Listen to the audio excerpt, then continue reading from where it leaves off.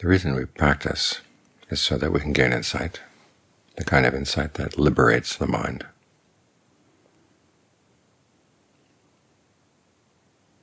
It's defined in the text in different ways. In some cases it's defined in terms of the Four Noble Truths. Seeing what you're doing that's causing suffering, seeing what suffering is, and seeing what you can do to put an end to that suffering. In other cases it's defined in terms of fabrication, sankhara, the way the mind puts things together. In both cases it's focused on what you're doing. The purpose of the meditation is to make you sensitive to what you're doing, to see how you are creating suffering where you didn't realize it. In some cases you don't realize it's suffering. You just accept it as the normal way of experience. In some cases you don't realize that you're doing anything.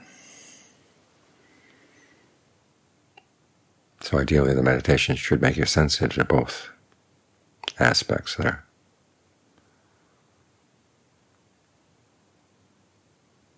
And one of the ways it does this is to focus you first on the body. As John Mon once said, there's no gaining insight without practicing mindfulness immersed in the body. One of the ways you can immerse it is like what we're doing right now, focusing on the breath. First you start out with noticing when the breath is coming in, when it's going out, and then noticing where you feel the breathing in the body.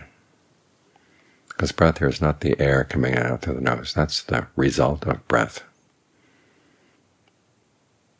The actual breath itself, the Buddha defines as one of the aspects of the wind element in the body itself, the movement energy. Where do you feel that movement? Take a couple of good, long, deep in and out breaths. Get sensitive to where you are sensitive to the breathing, and ask yourself if it feels good. If it doesn't feel good, you can change. That's one of the nice things about the breath, is you can manipulate it in all kinds of ways. And the fact that you can manipulate it makes you more and more sensitive to the fact that the way you breathe has an intentional element. It tends to go on automatic pilot. We think it happens on its own. But there is a part of the mind that's keeping track of the breath and adjusts things. And the best way to get sensitive to that part of the mind is to consciously adjust things. This is a repeated pattern throughout the practice. If you think you're simply watching things as they're happening on their own, you're missing the whole process of fabrication. You're just seeing the results, that things come and things go. But you don't see the origination. And the origination is something you do. It's giving rise to these things. That's what you want to see. We focus on the body, because it's one of the areas where the mind plays a big role in shaping your experience. Say with feelings. Little pains come and go. Pleasurable feelings come and go. Neutral feelings come and go. And you could say they just come and go on their own. But in the Buddha's analysis, there's an element of fabrication in them. There are certain things we focus on, other things we don't focus on. You can choose to focus on your pains, make yourself miserable. You can choose to focus on the more pleasurable experiences. And in that choice, you play a big role in shaping the rest of your experience.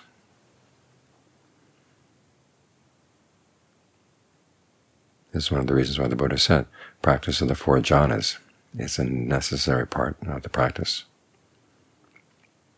because it involves getting sensitive to the feelings that you create. You create a sense of ease and well-being. You allow that sense of ease and well-being to spread through the body. You get more and more conscious of your intentional element in creating these feelings, emphasizing them, amplifying them, or turning them down. You start with certain raw materials come in from your past karma, but then you manipulate them quite a lot. And in practicing jhana, you see clearly that, yes, you can manipulate these things. These are called pleasures not of the flesh, or feelings of equanimity not of the flesh. They don't just come and go on their own. You begin to see that have a lot to do with where you pay attention, what your intentions are in focusing on the body, and your perceptions. You can perceive a little tiny feeling as a potential major pain, and you can turn it into a major pain. We're really good at that. But learn to be good at the other side. Learn how to take the little potentials for pleasure and turn them into something big.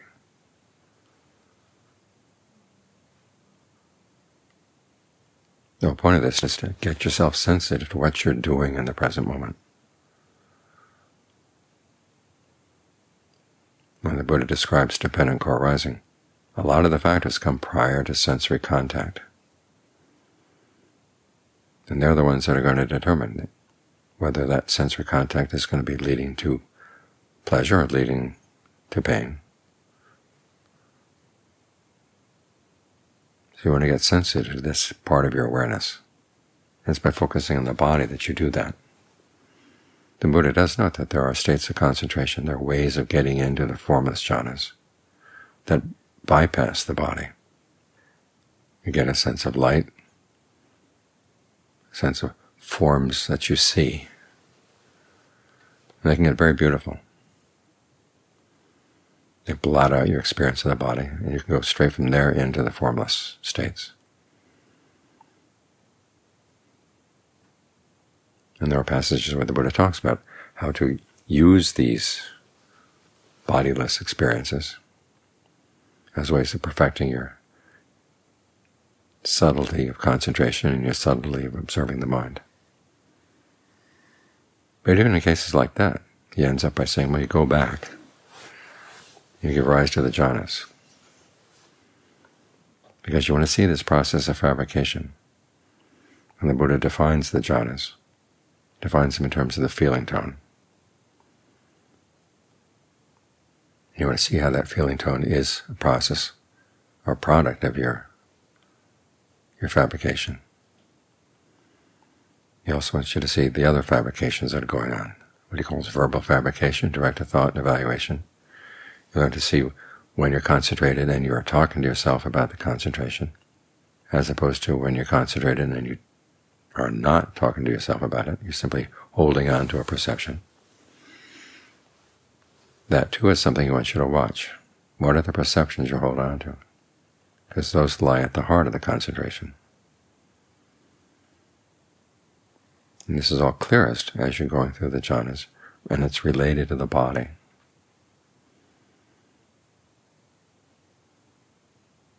Because otherwise the mind can float away, and it can gain some insights.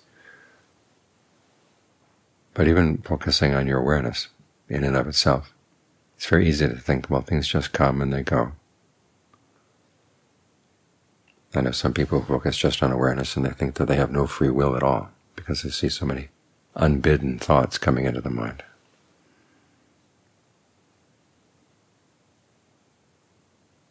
But that's covering up the whole purpose of the meditation, which is to see what are you doing that's shaping your experience, and how are you shaping it in a way that's causing stress and pain. Because after all, we want happiness, but we have these habits that get in the way. And you want to see those, and they're best seen with reference to the body. John Munn once said that there's no gaining insight without practicing mindfulness immersed in the body. And there are lots of different practices that do that. Some of them focus on the unattractive side of the body, like that chant we have with the 32 parts.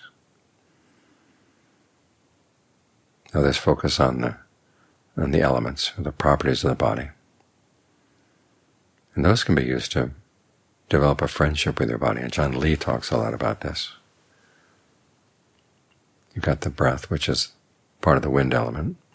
You've got feelings of warmth in the body, which are part of the fire element.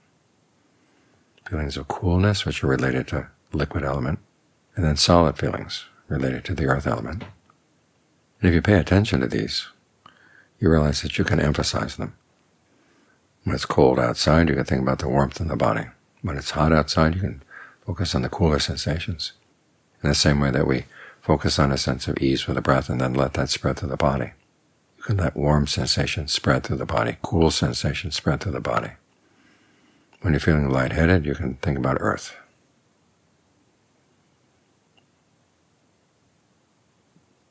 When you're feeling dull and heavy, think about the breath. There's a lot to manipulate here. And as John Lee said, it's like becoming a friend of the body. You ask questions, and at first the body doesn't respond. But you keep on asking questions. How about warmer? How about cooler? Where are the warm spots in the body? Where are the cool spots in the body? And you find that the body responds. This, too, shows you how your perceptions play a huge role in how you experience the body.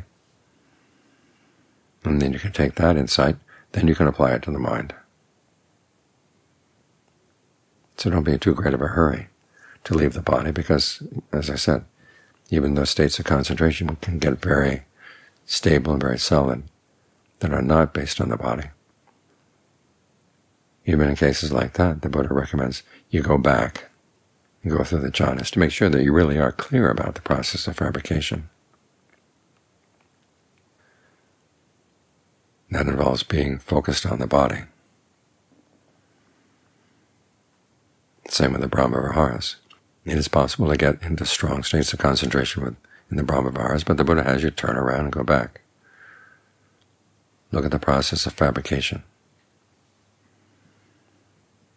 The feelings you get, where you're going to feel the feelings. They're not just mental feelings, they're physical feelings as well.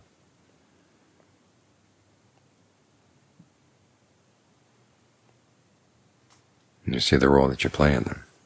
That's how insight comes. You don't get insight by running away from the big thing that you're fashioning all the time, which is your sense of the body. You use it to eat, you use it to lie down, you use it to walk, you use it to do all kinds of things. You're not going to get free of it until you understand it. And you're not going to understand it unless you spend time with it.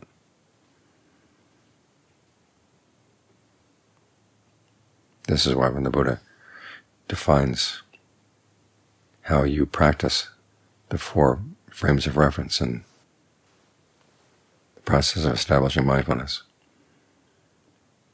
always tells you to keep it anchored in the body. Even when you focus on feelings, well, where do the feelings come from? They come from the way you pay attention to the way you breathe. You're focused on the mind. What do you want to see with the mind? You want to see it being mindful and alert to the breath. And you want to see the qualities that can be developed, qualities that can be abandoned as you stay with the breath and put aside other things. So even though you're not focused on the body as your main point of interest, you have to be anchored in the breath. You have to be anchored in the body to make sure you don't go running off into the past or the future. And so that you can see while you're here in the present moment that, yes, you are complicit in the way you cause suffering. It's not something that's visited on you. It's not something that just comes floating by. You're creating suffering through your lack of skill and how you relate to something as basic as the body, your main tool here. So straighten this out. And of course, it's straightening out your relationship to the body. You're going to be straightening out your mind. So when the time comes to look more carefully at the mind itself, you'll be looking at a mind state that's a lot easier to look at. It's a lot easier to watch the mind when it's being skillful than when it's being unskillful. When you get used to seeing it skillful, then the slightest unskillful things come up. 1, you detect them. And 2, you don't take them as proof again and again and again that you are basically unskillful, because you know you've got some skills. So this is where they're developed. This is where the insight comes. So settle in here. get sensitive to what's going on here. It's only by staying here that you can see the mind in action. And only then can you gain the kind of insight that really is liberating.